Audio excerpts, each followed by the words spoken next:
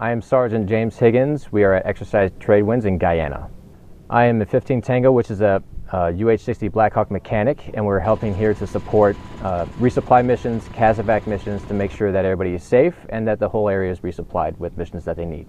Lots of force. We've seen lots of different areas.